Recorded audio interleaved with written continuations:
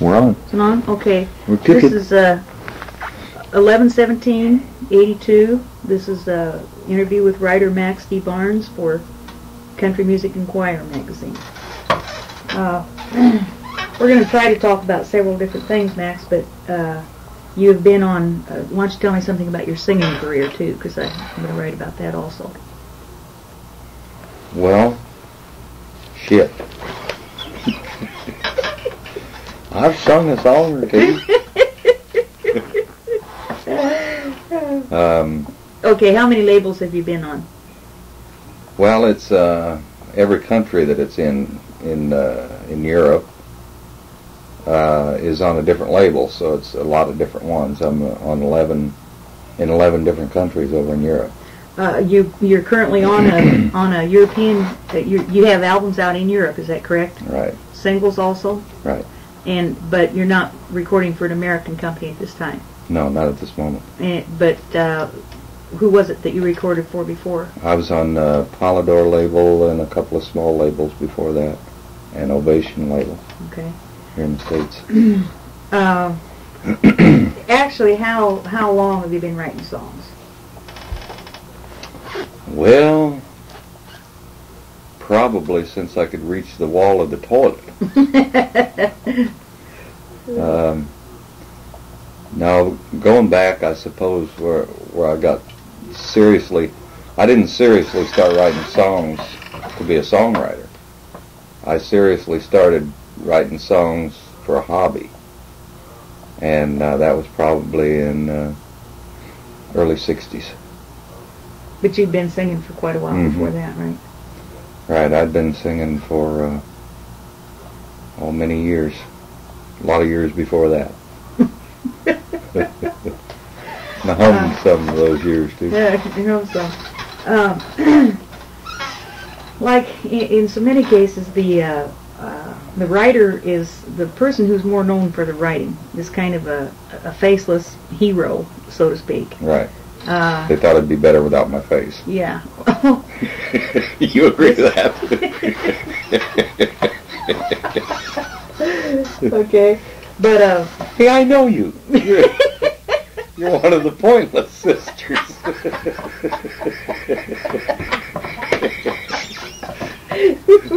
You married my sister.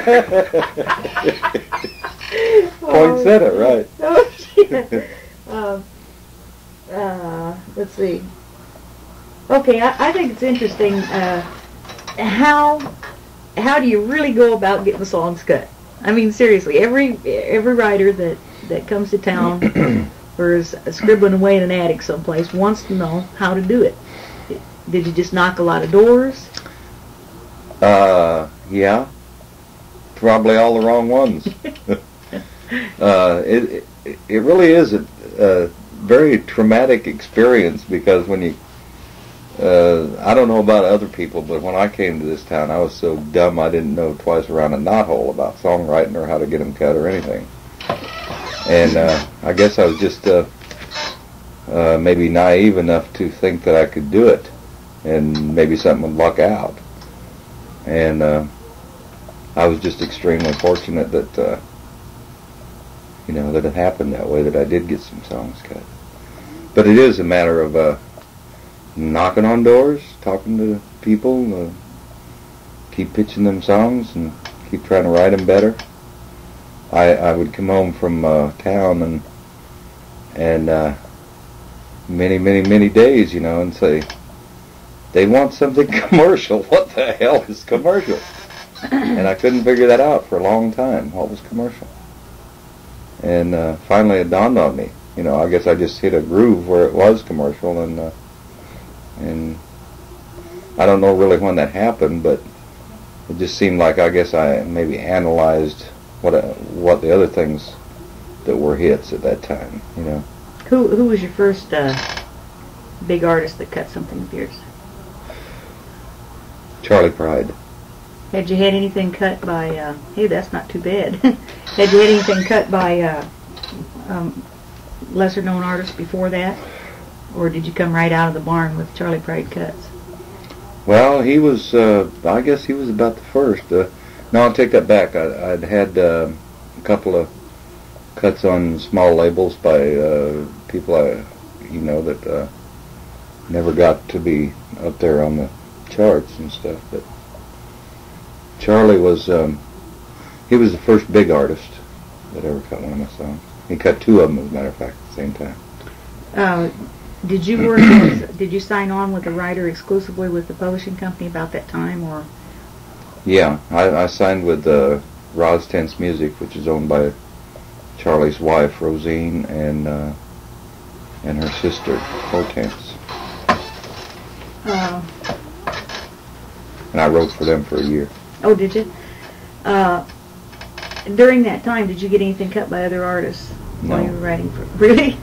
Okay. Well, I didn't get anything cut out of that catalog. Okay. Well, as a matter of fact, I didn't get anything else cut because I was writing for them at that time.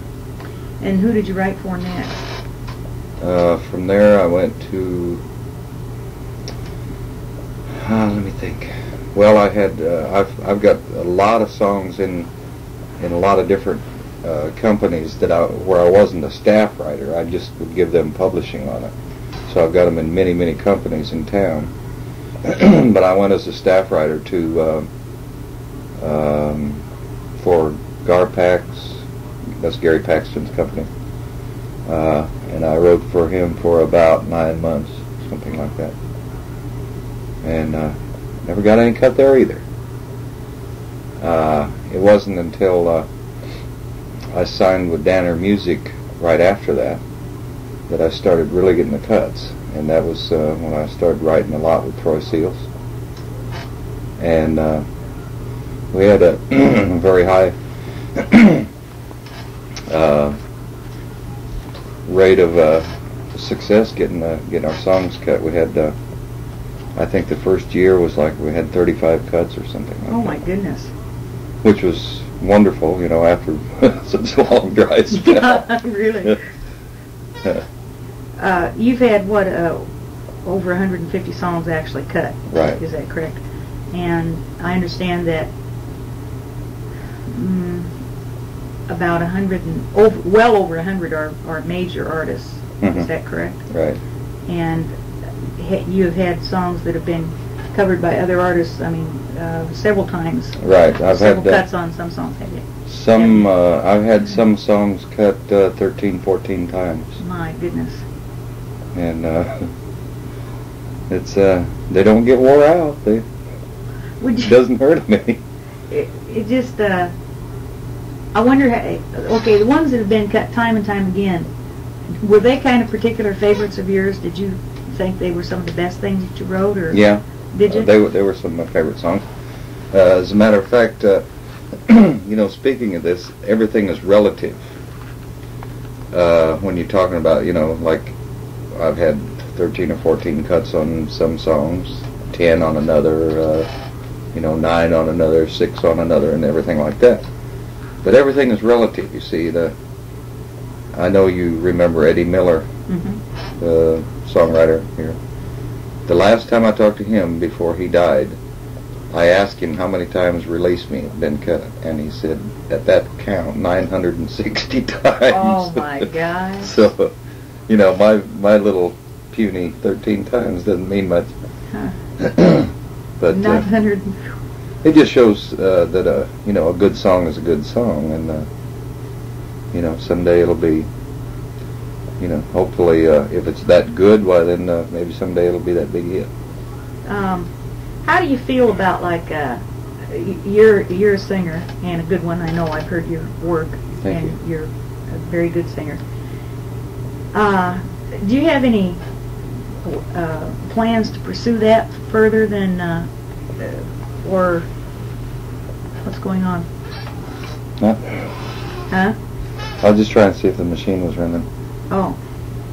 Is this, well, of course, not nobody's going to hear this tape but you and me. Yeah, I know. But, I just wanted to make sure we wasn't just sitting here talking. oh.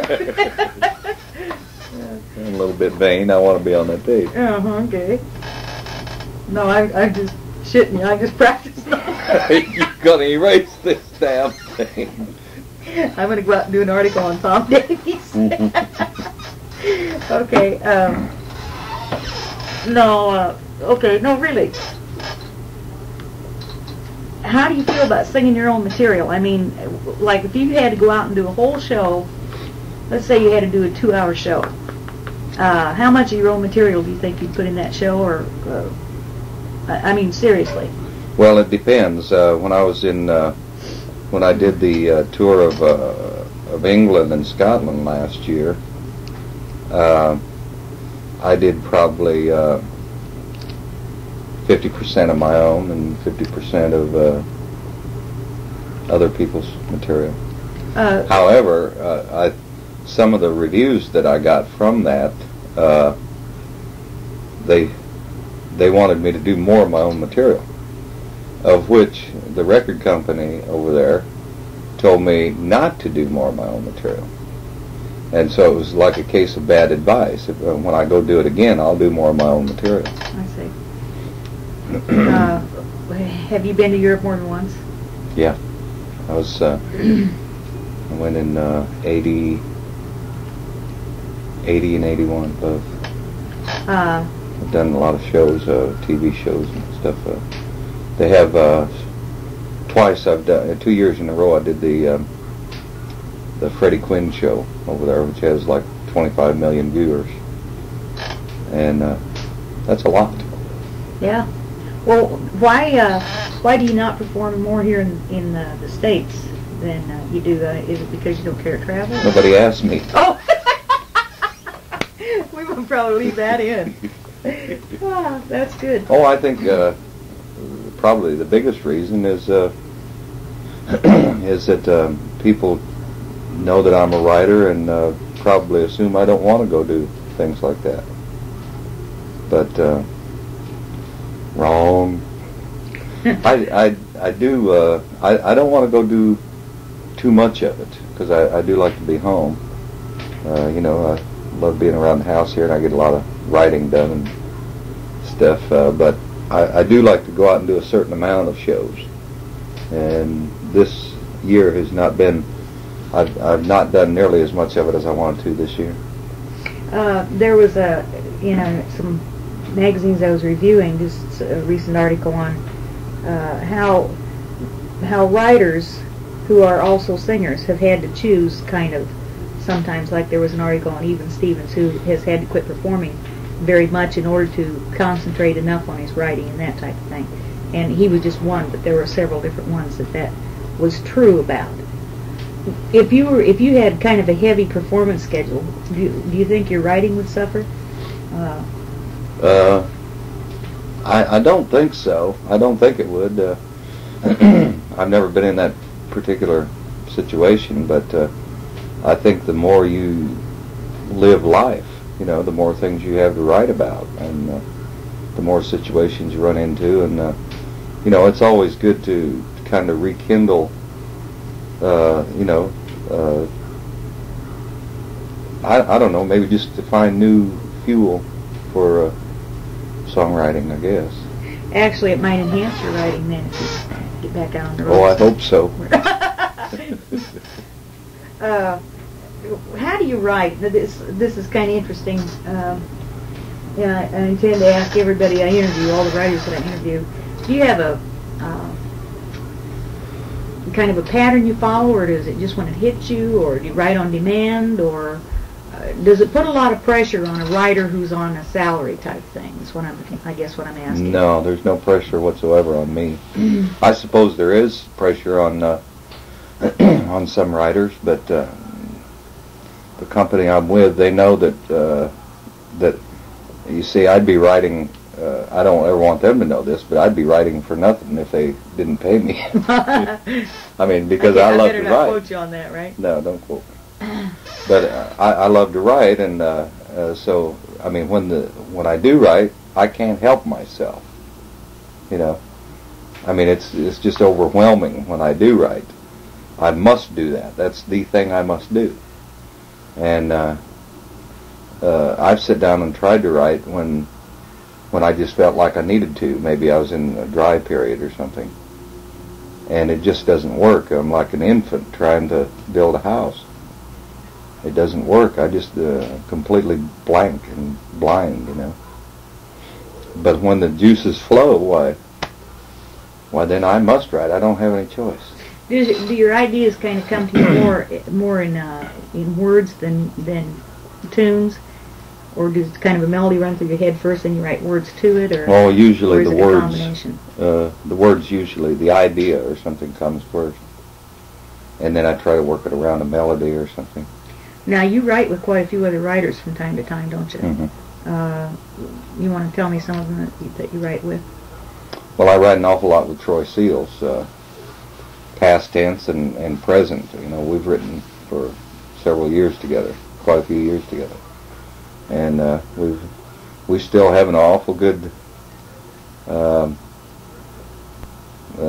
guess you'd say. What would you say? A real good record rapport, of. I mean, a good record of getting our stuff cut. Yeah, I've heard a lot of the stuff that you and Troy have co-written. It's just beautiful. It sounds like it just feels like a real wedding of two really fine writers. Who else do you write with, Max? Recently, I've been writing with a lot with Vern Gosden and also with Royce Kendall of the Kendalls. And I've written with a lot of different people. There's been Frank Dacus, a very well-known writer. I've written with Marvin Rainwater. I've written with Rayburn Anthony. Wrote a lot of stuff with him.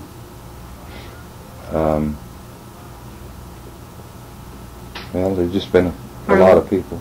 Harlan Sanders, right? Raleigh Squires. Raleigh Squires. I hate to leave anybody out. Jog your memory here because I don't want to leave anybody out. So.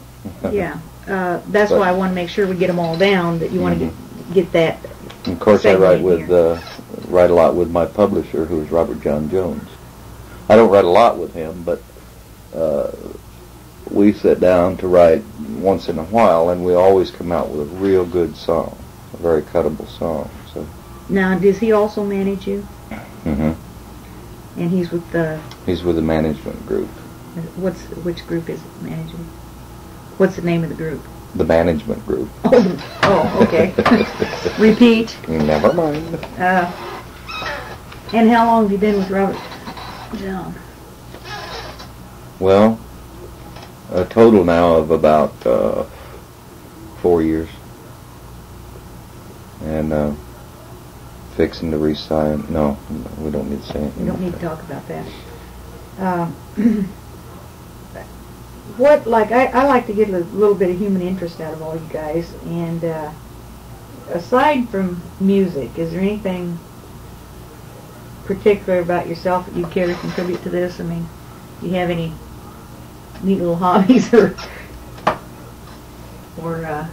well, I think away from the music? Maybe the world ought to know that I'm really a sex symbol. That's my thing. Well, you certainly kept that well hidden. Well, actually, somebody called me a name one day, and I thought they meant that I was a sex symbol.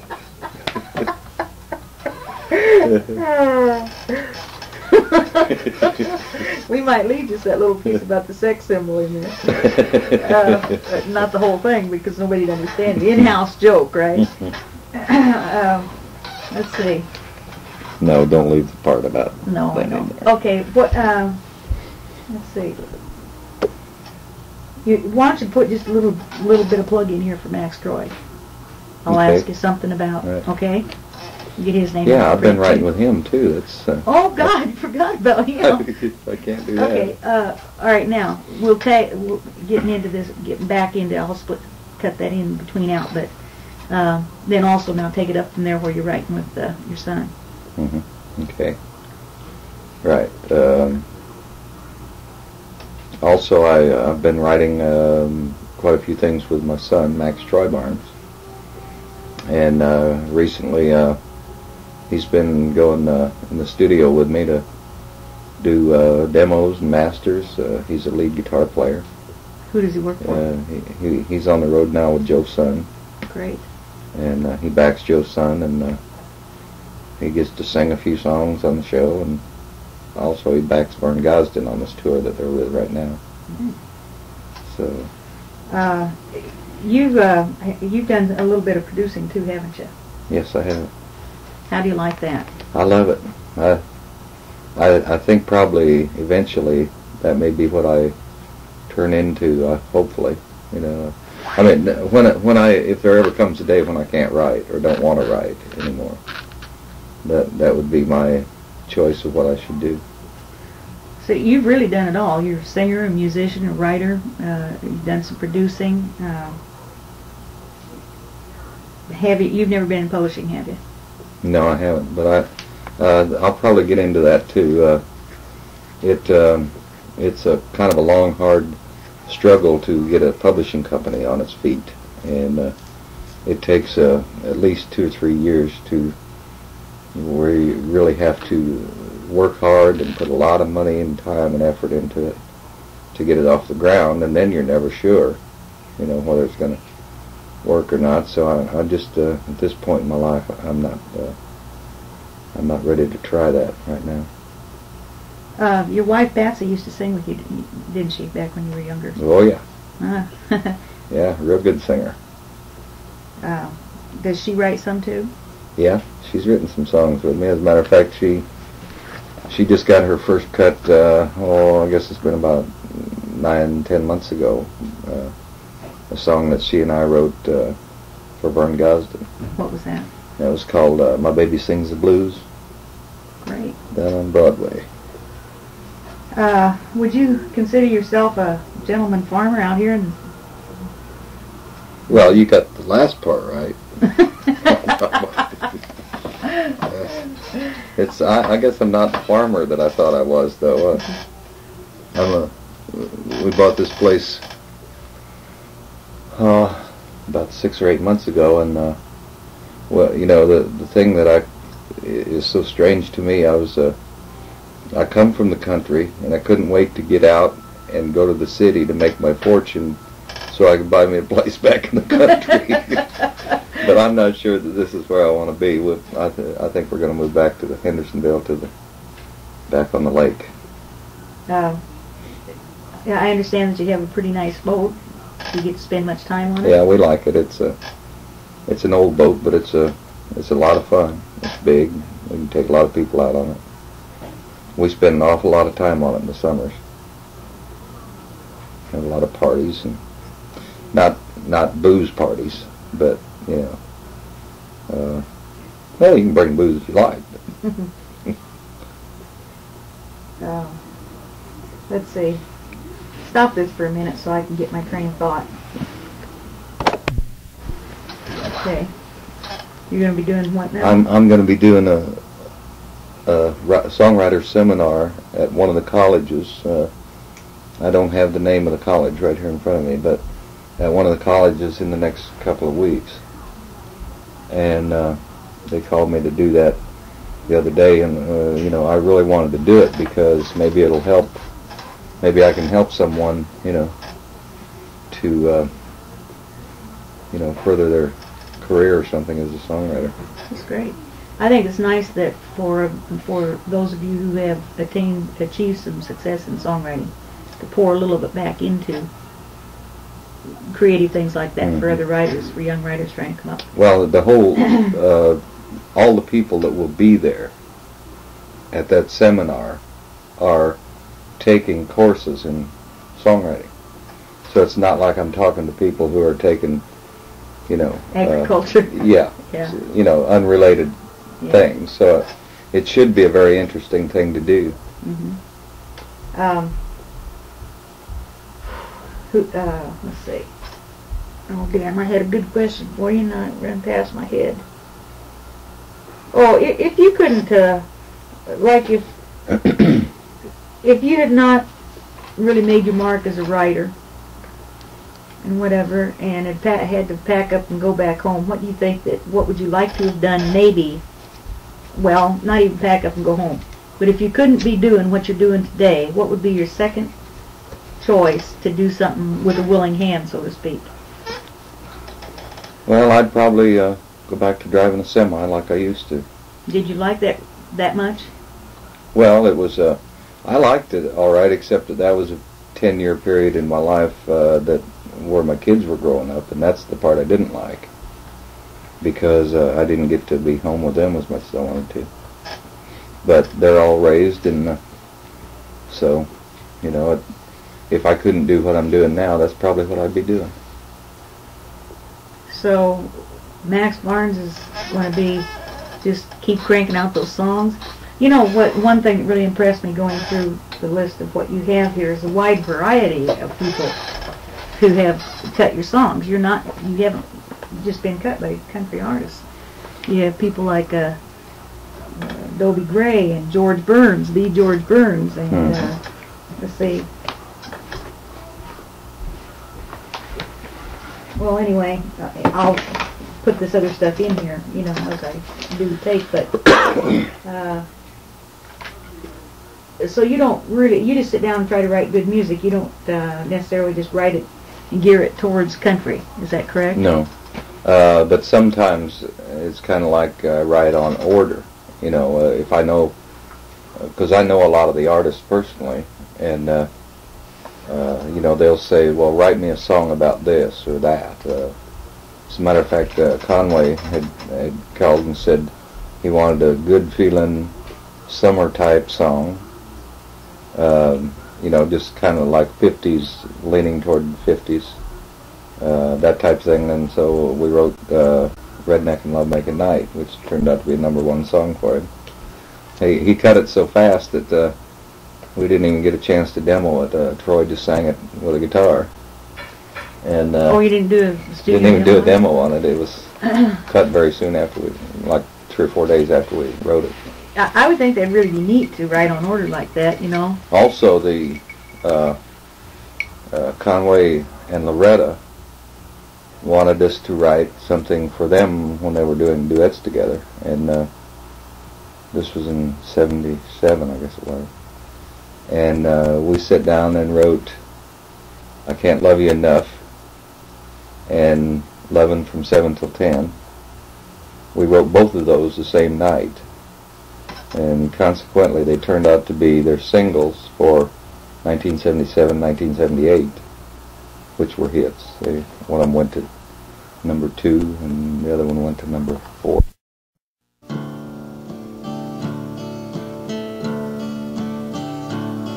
Don't hold on to things like old pictures you read. Don't read those old letters again.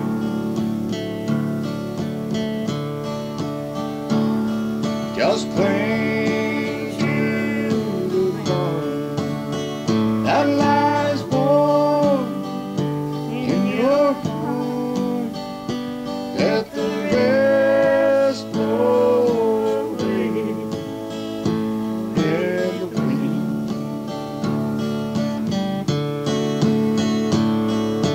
Bright those old memories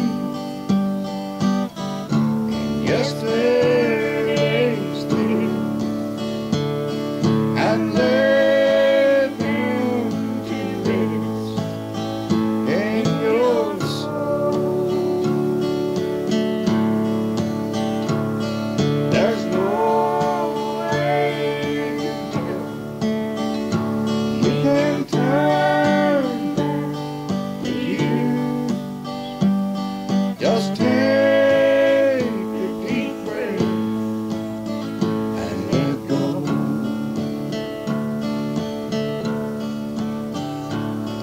Don't hold on to things like old pictures you read.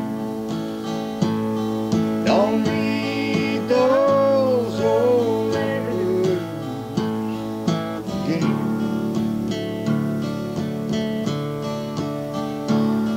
Just cling to the heart that lies born in your heart. Let the rest